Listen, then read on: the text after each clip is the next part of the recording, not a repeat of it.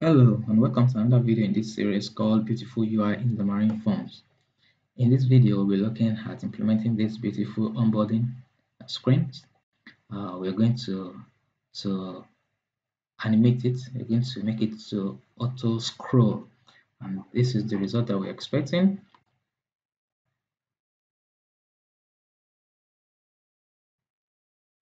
So expecting to have this result at the end of the day. The screen will auto scroll every 5 seconds. Okay, without wasting time, let's get started. Alright, so I already have a project here called onboarding. So the first thing we're going to is a blank project. So the first thing we're going to do is let's install the plugin for our carousel. We're going to be using a carousel to handle our scrolling. So let's go to the solution node and let's click on manage get package. Right click and select manage new package. Now the first thing we want to do is to make sure that we have the latest Xamarin Forms installed. So let's make sure of that. This is Xamarin Forms is 661. Yeah, so let's install that. Accept all the license.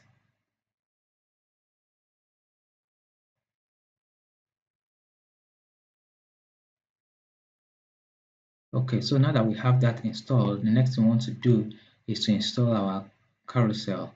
So let's search. We're going to search for carousel view,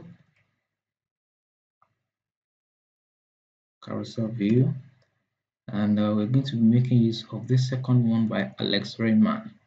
So select all the projects and install.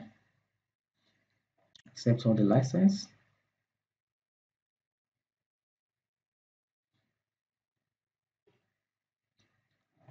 Okay, so now that we have this installed, the next thing we are going to do is to make sure that we have the carousel, we have it initialized in the respective projects.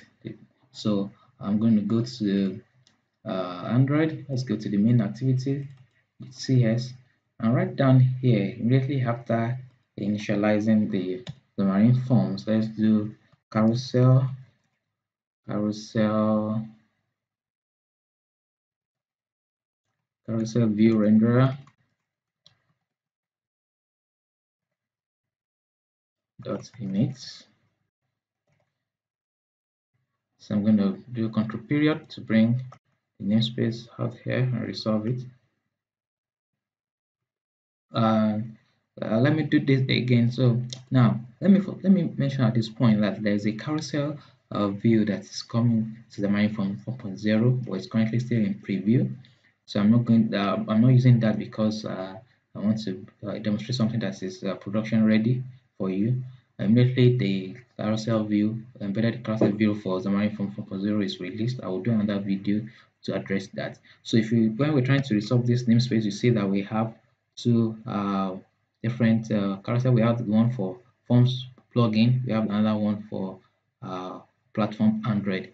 This second one is the inbuilt carousel uh, view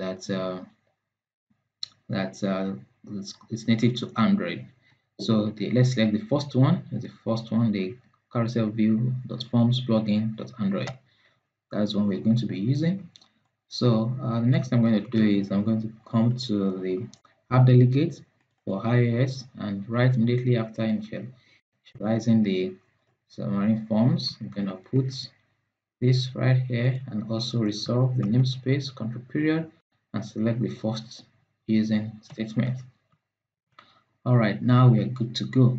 So let's start to design our view and see uh, how to implement the carousel. So the first thing I'm going to do right in the main page.xaml is to remove all this. I'm going to create a grid, and that grid is going to have a horizontal and vertical fill option to set to fill and expand. So I'm going to do horizontal option fill and expand, vertical option fill and expand. Okay, So for our carousel view, what I'm going to do is I'm going to bring a code snippet out here for the sake of time. I'm going to bring a code snippet. Okay, so I'm going to bring a code snippet in right here, and I'm going to explain. Let me zoom a little so I can see almost all the screens. Okay, so we have a grid right here. That's the parent grid that's going to hold control. Then we have the carousel view control. This carousel view control is in a namespace uh, called forms plugin, carousel view forms plugin. But what I'm going to do is I'm going to do control period to bring out the namespace. See, we have carousel view forms plugin abstraction. So I just add that. So that has been added at this stage. I like doing things like this because it saves me a lot of headache. As long as I know the name of the control, I can easily bring out the namespace. Okay, so we have our carousel view. We give the name called CV walkthrough. They want to show the indicator. That's to show the pages that we have. Want the shape of the indicator to be circle. We have two options here: circle or square. And then the indicator tint color, I want to set it to light gray. That will be the default color of the indicators. Then the current page indicator, that is to show the current page of the carousel, setting it to our pinkish color here. Set the rotation of the carousel to be horizontal. We want it to be flipping horizontally. If you want it to be vertical, you can set it to vertical here. The interpage spacing, set it to 0. We don't want any space between the pages. We set the item source to binding to a property called walkthrough items. We're going to be populating this item. We have the vertical and horizontal option set to fill and expand. Then we want the transition to animate. So also right here, we now have the items template. This is what is defining our items, our template. We'll first of all have an image. That image is a background, like you see in our prototype. Let me bring it out here. So we have an image. This is the image. We have the image. Then we have this frame. This part is a frame. Then we have a text. We also have an image. So let's go back and see. So this is the image for a background. Now inside we have another stack layout. We put a frame. That's what's going to contain the title. That is the mountain, cities, and ancients, as we have it in our prototype. Then we have this label for caption. That's what contains the captions that we have. Then the last one is the image for chevron. That's the forward arrow. Okay, so now that we have this, next thing we want to do now is to go to our uh, main page, the xamarin.cs. Then we'll hook up our carousel view. So the first thing I'm going to do is, because I know that we have bindings in our XAML, let's set the binding context of this page. Let's set it to itself, so that any property that will declare in this page will bind it in our XAML. Then the next thing I want to do is want to make use of a timer. So let's show the timer here. Timer. Let's call it timer. Okay. So I'm going to resolve this namespace. There are two namespaces here that you can use. You can use the system.threading or you can use system.timers. So you're going to make use of the system.timers namespace here. Then next thing I'm going to do is I need an observable collection of items that we're going to use. So let's say private, private or public. I'll make it public observable. You know what, let me just for the sake of time, let me just bring this in from, I have a cool snippet somewhere here. Let me just bring this in. Public observable collection like this, and we're going to resolve this first namespace observable collection. Then it's of type walkthrough, so we need a class for walkthrough here. So I'm going to bring in the class that I've created for our walkthrough. The walkthrough class has three properties. As you might have guessed, we have the heading, the caption, and the image. Okay, so we have this here. And the next thing I'm going to do is I'll immediately the the page loads, we want to be able to bind our carousel to some items. So I have a code snippet I'm going to bring in here. What the code snippet is doing is a method that populates this observable collection, this walkthrough. Let me just paste it in. As you can see, we have a method that returns observable collection of walkthrough, and we have items. We have this the first item, the second item, and the third items. We have item. We have the mountain.png, series.png, and ancient.png, and we have our caption. Okay. So in order to use all these images, I have an asset. I have some assets that I've created already. So I'm going to bring in the assets so that we'll have it. So these are assets right here. I have just 4 images. So I'm going to copy this and bring it into our resources folder for iOS and for Android. Put in drawables.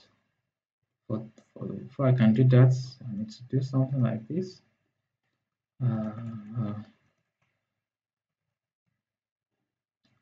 Okay, so then I can paste. Okay, so we have it for Android. So now that is set.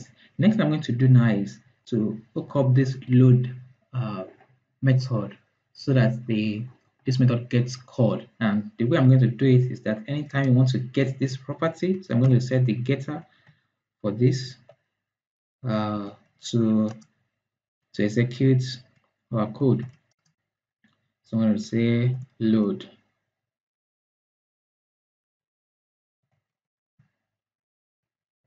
Like this. Okay, so I'm going to remove this. It's not necessary. It's not needed again. Okay, now we have this. The next thing we now want to do is on page appearing. When our page is appearing, we want to be able to initialize our timer, and when the page is appearing, we want to dispose our timer. So what I'm going to do is right up here before this method, I'm going to bring in, I'm going to override the on appearing and on disappearing. So you say override on appearing like this. So I'm going to bring in a code snippet to initialize our timer. So this code snippet. So we already have our timer up here. So we are setting to an instance of a timer, and time span from 5 seconds. We get the total milliseconds out of it. Then we set some properties. We want to auto reset. Yes, so that the tick elapsed can repeat. They want to enable it instantly. They want to handle the elapsed events here. So I'm going to bring in the events. Let's just do this. I'm going to generate a new event right here.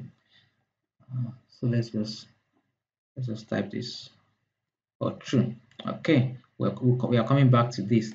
The next thing I want to do is want to override the on disappearing, so that when it's disappearing, we want to dispose our timer so that we can free up resources.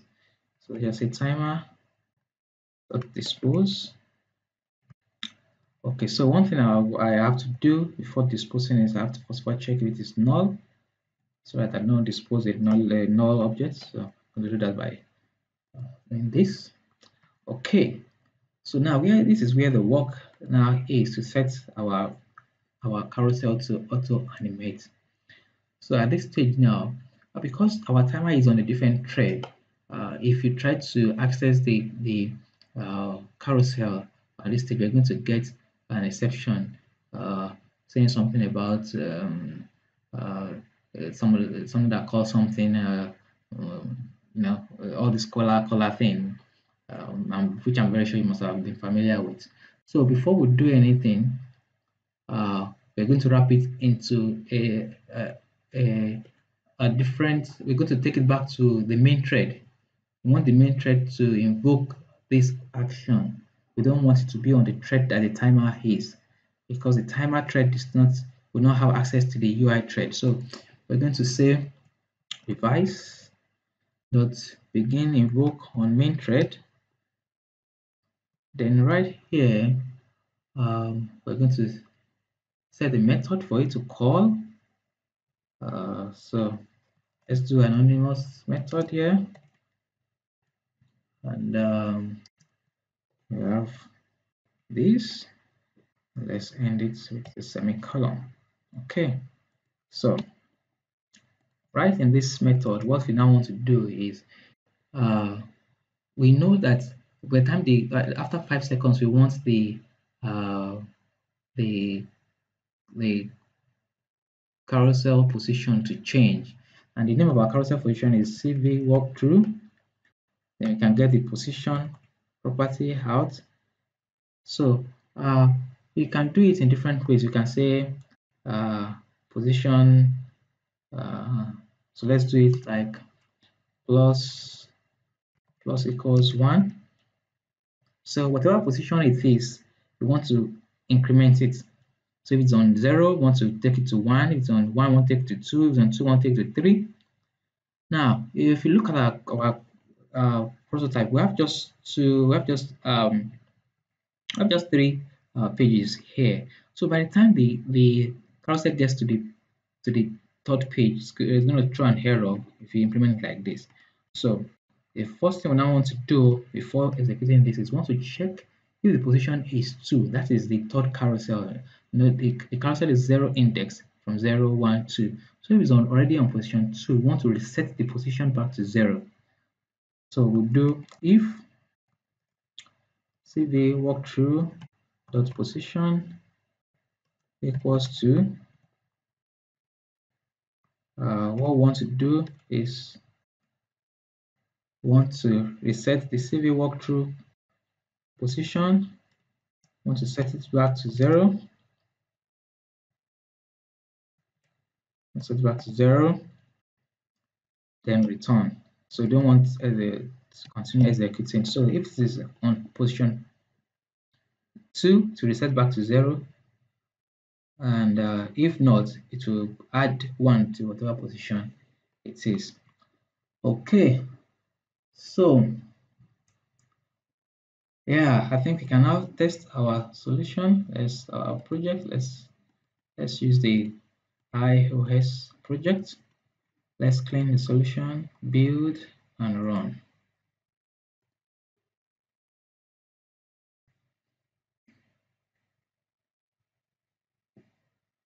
Yeah, so there we have it. This is our onboarding page. Let's wait for it 5 seconds. You see it has changed. Don't mind the simulator, it's lagging a little. So every 5 seconds, this thing changed to a new page. All right. Thank you very much for watching this video. If you have enjoyed this video, please give it a thumbs up. Also, you can share it with your friends and your community. Also, subscribe to this channel. This will encourage us to do more videos like this. And click on the notification icon, that's the bell icon, so that you get notification when we upload new content in this series. All right, thank you very much, and I will see you in the next video.